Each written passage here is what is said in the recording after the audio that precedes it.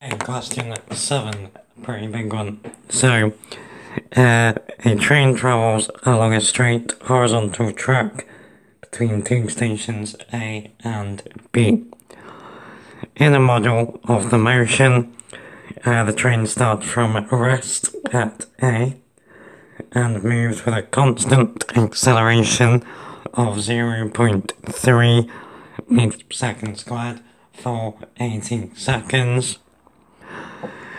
The train then moves at constant velocity before it moves with a constant deceleration of 0.5 meters per second squared, coming to rest at B.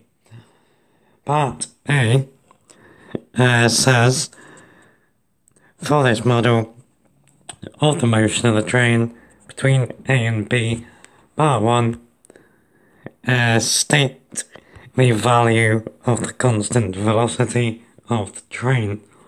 Okay, so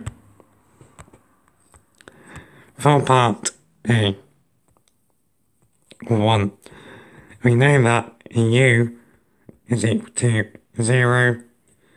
We know the acceleration is 0.3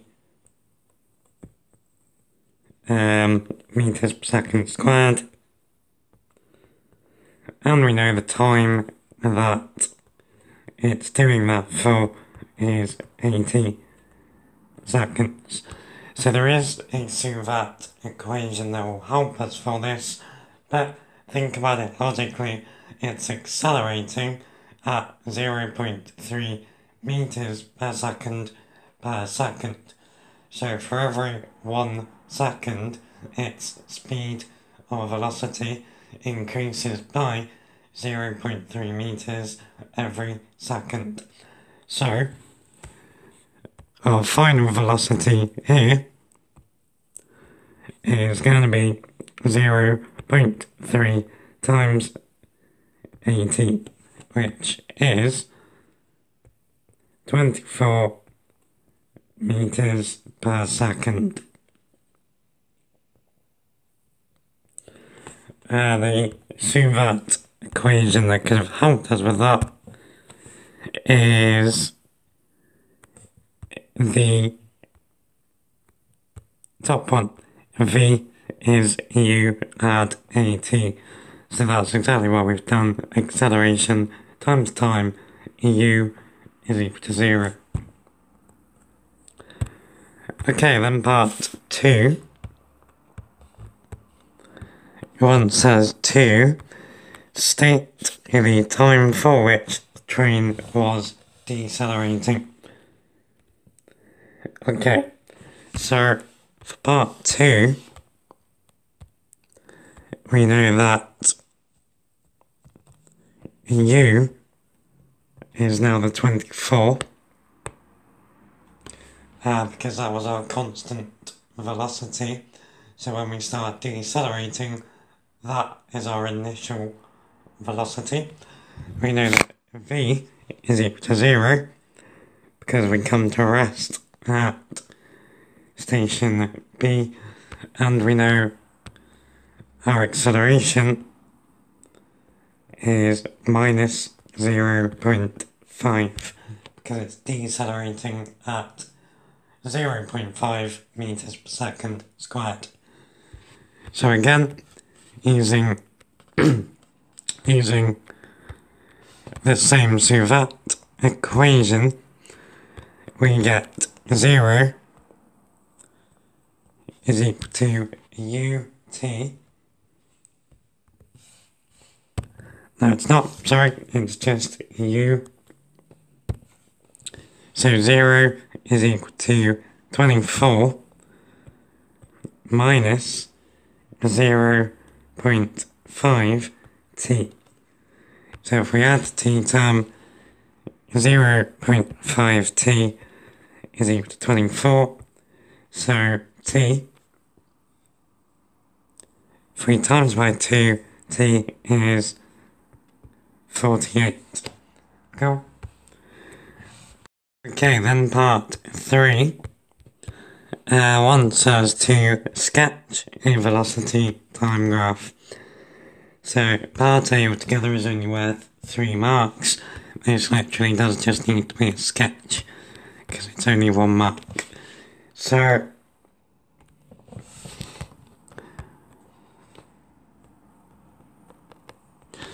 okay, so obviously in the real thing, use a ruler. So there are our axes, so we got time along the bottom, so let's call that S, and velocity at the side, so that's V meters per second. Now for the first part, we had a constant acceleration, so that means then we have a slanty line. Now we could put in that was up to 80 seconds, and we got up to a velocity of 24. But we don't need to, but we can. And then we know we had a constant velocity, but we don't know how long for. So that's just a horizontal line. And then we know we decelerated. Now our deceleration was, or had a higher magnitude than our acceleration at the start. So this line would need to be steeper than the first line. So something like that, and you are golden.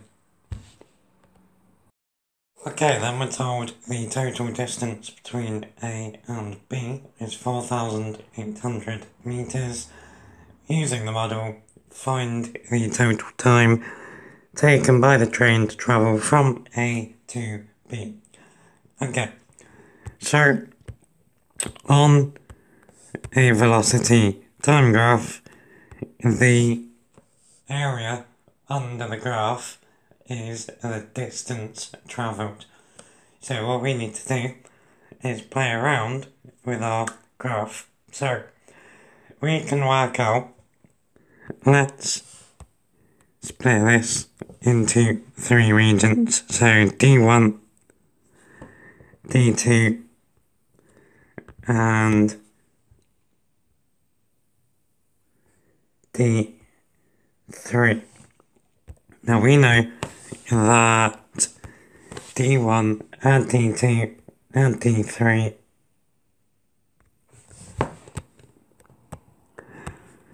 so D1 and D2 and D3 is equal to 4,800. So we can work out D1, the area of a triangle. So our base is 80, our height is 24. So D1 is 80 times 24 all over 2. Now that gives us 960. Now we can also work out D3 in exactly the same way. So we know the time along the bottom was 48 seconds. So for D3 we're doing 48 times 24 over 2. So D3 is 48 times 24 over 2, and that gives us 576. So what we now know are 2 of these 3 areas. So we can now actually work out what D2 is. So D2 is the total distance, 4,800 minus 960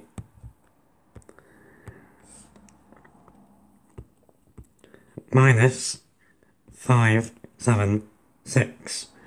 And that gives us D2 is equal to 3,264. So, now that we know the distance in D2, 3,264, we can find the time where we had this constant velocity. So, the area of the rectangle is 3,264. We know the height of the rectangle is 24. So now we do 3,264 divided by the height, 24, and that will give us the length along the bottom, which is the time. So that gives us 136 seconds. So the total time is the 80, add 136, add 48, and that will give us 264 seconds.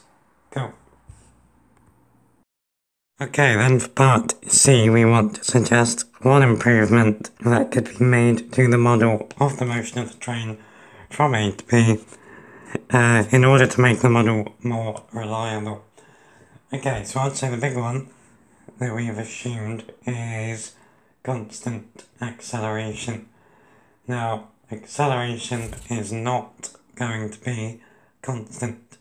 As your velocity increases, so too do resistant forces such as air resistance.